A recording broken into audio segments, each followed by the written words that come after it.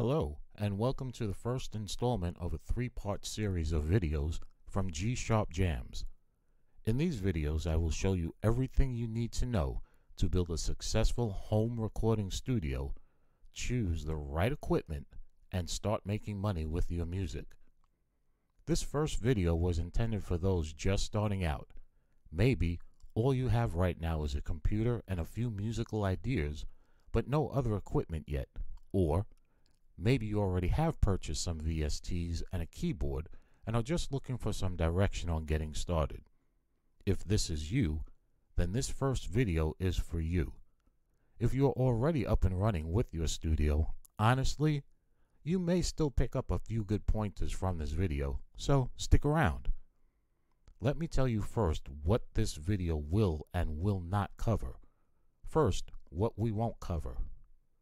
There are tons of videos already on YouTube that give you demonstrations of all the different software and computer-based music production tools, better known as VSTs, or Virtual Studio Technology. And we'll come back to this term a little bit later. So, I will not walk you through demonstrations of the different VSTs in the market right now. That's for another video. Instead, I will walk you through how to make the best decisions in your purchases of these VSTs, and I will show you what is currently out there for you. But again, if you're looking for another video showing you all the different sounds and articulations a particular VST has, you might want to buy or take a look at another video. That's just me being honest and keeping it straight to the point. Also, this video is not another top 10 list of the best VSTs to buy right now, or the best DAW, or digital audio workstation. And again, we'll come back to this term a little bit later. But what I will show you is how they fit into your studio, how to choose one that's best for your needs and for your goals.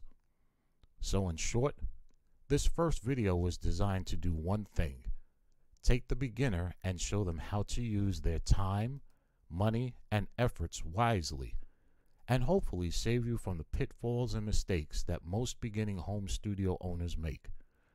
What you won't see here is another musician screaming at you to buy the top and the latest and the greatest piece of equipment and showing off their playing skills. Too much of that already on YouTube. Okay, all that being said, let's get started. But first, take a quick second to pause this video and click the subscribe button at the bottom of this screen. This helps me to stay on YouTube and continue to bring you more videos. So now, grab a pen and paper and get ready to take some notes. Okay, so you're back? Let's jump in and start talking about building your studio and how to make your first Grammy Award-winning record. You have your budget set and you're ready to pay a visit to your neighborhood music shop and buy all the latest and greatest equipment that's going to make you sound like a pro, right? Wrong. Slow down. Before you start spending money on equipment, take the time to figure out what you will need first. There are plenty of salesmen out there willing to sell you everything they have in their store to you if you come across as someone who hasn't done their research first. So, first decide what you need. Obviously, a computer. Your computer is going to be the centralized location of all your work. It's going to be the place that stores all your music, your VST, your DAW, your audio interface, speakers, and everything else that runs your studio. So, making the right choice of what computer to buy is essential. First thing I would strongly suggest is considering getting 2 monitors for your computer. When making music with a DAW and VST, one monitor just doesn't cut it. The screen will get too cluttered and it makes it very difficult to get any work done. One monitor should have your DAW and the other your VST. This way, you can see what's going on and have access to both. Speaking of monitors, I would also strongly suggest getting monitors that are at least 22 inches in size. This is the bare minimum, and the larger, the better. You're going to be spending a lot of time looking at those screens, and you don't want to strain your eyes looking at small monitors. As you will see as we move forward, there will be a lot to look at on your screen, some of it in very fine detail, especially when working with your DAW. So, buying bigger monitors than the standard 17 inches is definitely recommended. The next consideration when buying a computer is hard drive space. When buying a computer, a hard drive space is going to be essential. You're going to use a lot of hard drive space downloading all of your VSTs and your DAW, and again, other equipment. So VSTs, some, only take up 20 to 30 megabytes of space, while some take up over 200 gigabytes, especially some of the best symphony orchestra VSTs. For instance, here is one of the VSTs I use, and the space it takes up on my hard drive, as you can see, is pretty large. As you can see again, it's taking up a lot of space, and this is only one VST. I can assure you that in time you will have many VSTs in your arsenal. I currently have about 30, so buying a computer with a huge hard drive is essential. I would recommend starting out with at least 1 terabyte of space, or purchase an external hard drive to add to your existing computer that will give you more gigs of space. Another consideration is RAM. Most computers today come with about 8 or 16 gigabytes of RAM. While 8 gigabytes of RAM may suffice for a while, you will definitely wish you had at least 16 gigabytes of RAM in your computer or more. I currently work with some very intensive VSTs that put your computer's CPU to work and chew up a lot of RAM. But I'm getting by with only 16 gigabytes of RAM because my computer's processor is fast and powerful. Here are the specs of my computer, and again, I do just fine with this and have never had a memory or computer speed problem with this system setup. Next, a keyboard. You will need a keyboard or MIDI controller in order to play your VSTs. This MIDI controller comes in all different sizes with different features. This particular MIDI controller includes a keyboard, drum pads, mod wheel, and other buttons and knobs to help you control all of your work from one central piece of equipment. MIDI controllers like this one are a good place to start with your new studio. Again, I won't be giving you a demo of the MIDI controllers that are out there, but I'm going to show you what you will need. They run anywhere from about $60 up to $2,000, but this particular model gets the job done for less than $300. You'll notice that there are not as many keys on this keyboard as you might find on your concert grand piano, but there are other models available that give you a full 88 keys if that's what you're used to using. Take a look at some of the videos here on YouTube for a comparison of the models available. Those two pieces of equipment are going to be your central starting point in building your studio. Without them, you have nothing to build upon. So now that you have the basics to get started, it's time to look at VSTs, DAWs, sequencers, microphones, and other equipment you will use to build your studio. This is where the fun begins. I'm sure you have already spent hours sitting in front of your computer researching and looking at video demos of dozens of VSTs. The amount of choices can be overwhelming, and if you're like I was in the beginning, you're about ready to go out and buy the latest and greatest that's getting all the great reviews on the internet. But stop right there. Write this down in big, bold letters and keep it in front of your computer screen starting today and never remove it. It's one of the biggest mistakes new studio owners make, and even more experienced studio owners still make. Write this down. It's not the equipment that makes great music. It's the talent of the musician that creates great music. In other words, spending thousands of dollars on a MIDI controller and $2,000 on a Gibson Les Paul guitar doesn't make you a great musician. Practice and an understanding of how to use your equipment is what leads to great sounding music. Here's an example. You're 18 years old and you just got your driver's license yesterday. Your rich daddy is going to take you out and buy you a new car. Do you really think he's going to buy you the Lamborghini or Ferrari from the dealership?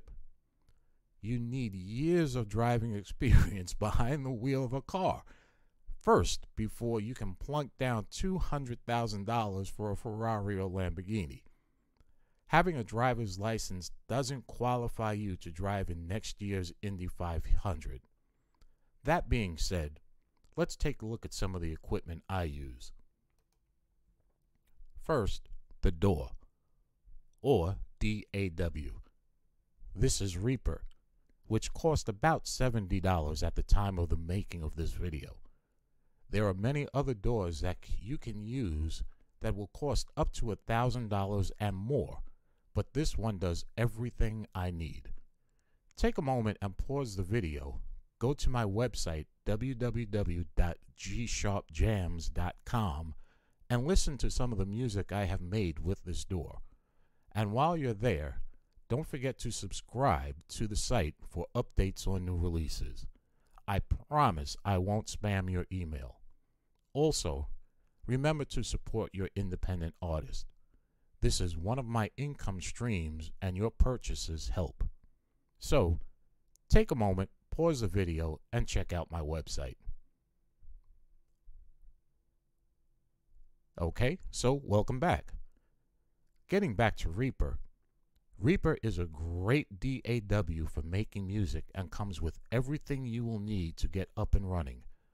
The music you heard on my website was all created using Reaper, along with the VSTs I have installed on my computer.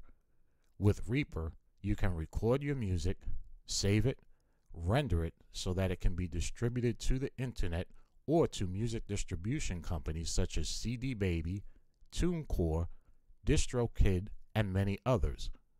I love my Reaper DAW. I have also used PreSonus Studio One, but Reaper is the one I stick with.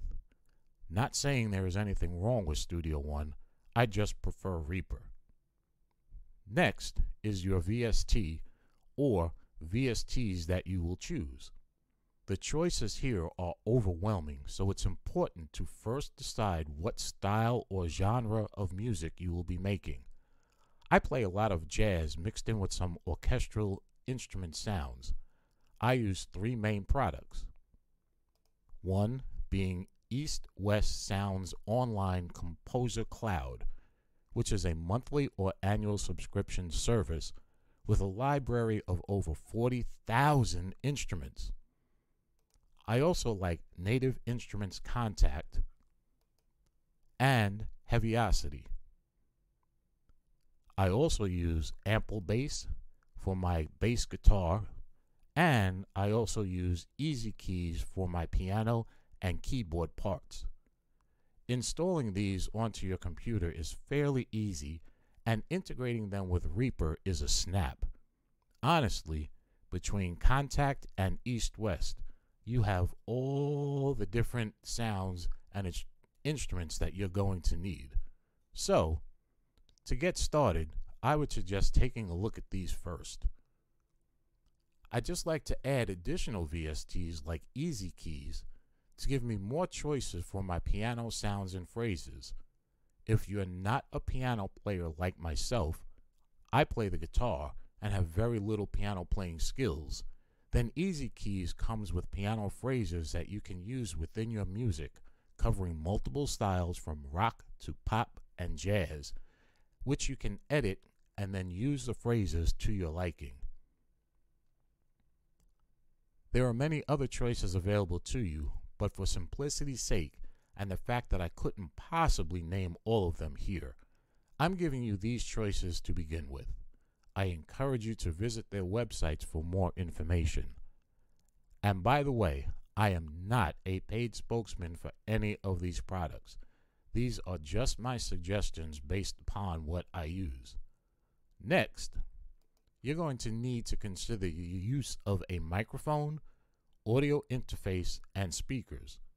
Again, there are many choices available in the market, but do you really need a $1,000 microphone to get started, or $5,000 speakers? Basically, I just use Audio-Technica AT202 microphones, Behringer MS40 speakers, and the PreSonus Audio Box USB 96 as my audio interface. The three altogether cost me about $500, maybe $600, and they work just fine. Your audio interface is what you will use to plug in your microphone, speakers, and MIDI controller to your computer. You can't plug these things directly into your computer, so you're going to need an interface, hence the word interface. Everything gets plugged into the interface, and then a single cord gets plugged into your computer. This turns your computer into your home studio. The need for a microphone and speakers is obvious, so I won't go into detail about them, other than to say, obviously, you're going to need them. Also, don't think you can use headphones to listen to your music while you create it. Most headphones have color added to them, so what you hear through your headphones is not a good representation of what is actually being recorded. Use speakers for the most accurate monitoring of your recording. Next, consider a good piece of furniture and a comfortable chair to sit in while you are working. A simple desk dedicated to holding your computer, keyboard, speakers, and audio interface should do the trick. You will also be spending hours in front of your computer, so buy a good, comfortable chair that swivels and has a height adjustment as well. You will be thankful that you remembered to get a chair that swivels and has that height adjustment. Trust me, I'm speaking from experience. And finally, the next thing that you want to make sure of is that you have a good, clean, spacious room for your studio. You're getting ready to put down a lot of money in building your studio, so do you really want all of that equipment that you just spent your hard-earned money on sitting in a dingy, damp basement full of cobwebs and old pizza boxes? Find a space in your home where you can spread out, organize, and feel comfortable. You will be spending hours in this space.